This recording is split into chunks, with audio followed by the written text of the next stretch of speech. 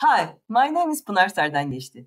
I'm an economist by background, and I work in the telecom sector, dealing with sector regulation and competition issues for 20 years. I work for ecta, the European Competitive Telecommunications Association. We represent those alternative operators who, relying on the pro-competitive EU legal framework that has created a free market for electronic communications, challenge the incumbents. Our members have driven innovation and made massive investments in network and technology to give EU citizens, businesses, and public administrations quality and choice at affordable prices.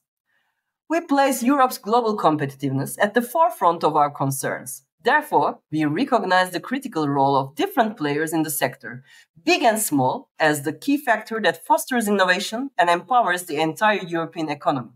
By creating and offering diverse products and services, we unlock Europe's innovative potential and ensure a strong and competitive marketplace. So, how can we accelerate positive outcomes in terms of connectivity in the next decade?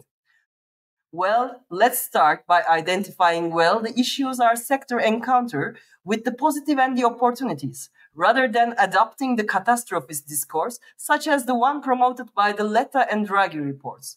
A solid identification of the data characterizing the sector and its performance and the problems that are actually real is necessary in order to find adequate recipes aimed at further increasing the telecom sector's performance.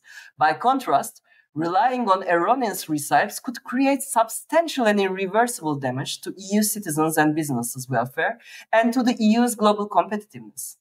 We believe, on the basis of the factual data, that for the past 3 decades, EU electronic communications regulation has delivered a unique European success story.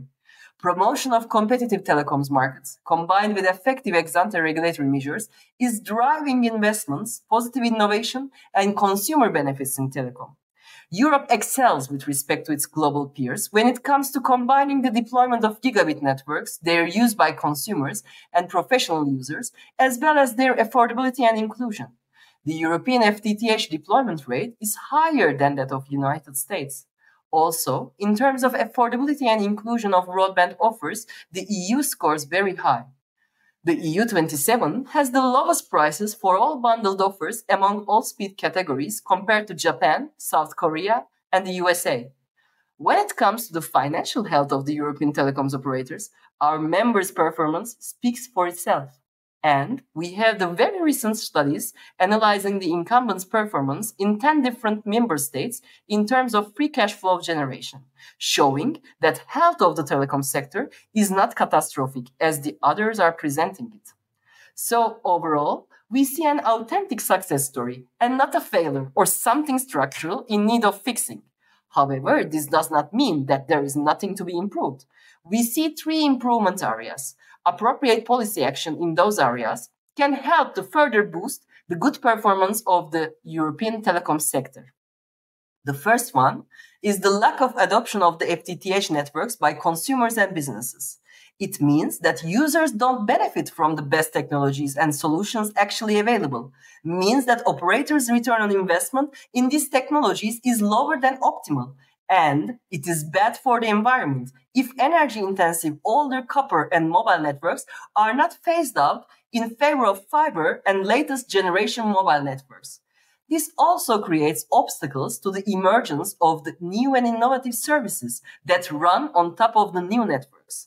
Therefore, policies aimed at the adoption of the FTTH networks by consumers and businesses is key to eliminate the cost of keeping obsolete infrastructures in live service and ultimately increase the network's profitability. The second one is the radio spectrum. The misuse of the spectrum auctions by some member states as a cash cow has been a real issue, negatively affecting the deployment of mobile networks for decades.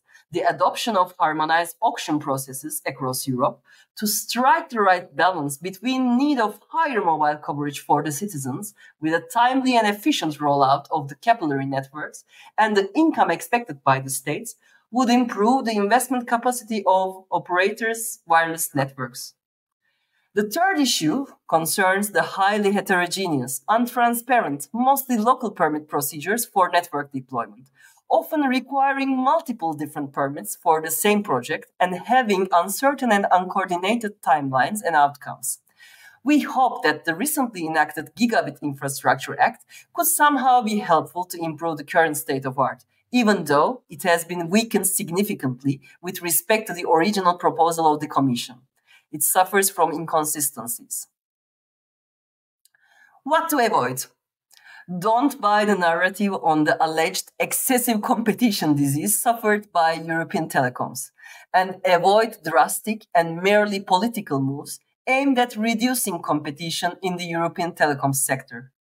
Any political attempt to impose from the top a reduction of competition, for instance by lifting the ex-ante sector regulation, where this is not justified on a serious technical assessment from the national regulatory authorities, would irreversibly harm the incentives to invest and innovate, and would destroy European consumer welfare in telecoms. The fact that we have different market players, whether large or small, is paramount to encourage the innovation and investment that are required to digitalize the EU's economy, and is essential to ensure that consumers, businesses, and public administration's needs are met. Competition, therefore, must remain a core value when considering reforms of EU legal framework, and should be safeguarded and not destroyed for the sake of Europe's global competitiveness. Competitiveness on the global stage will only be achieved by means of continued progress toward achieving effective competition at all levels within the EU, with regulatory intervention to promote competition where needed, and not by sacrificing competition.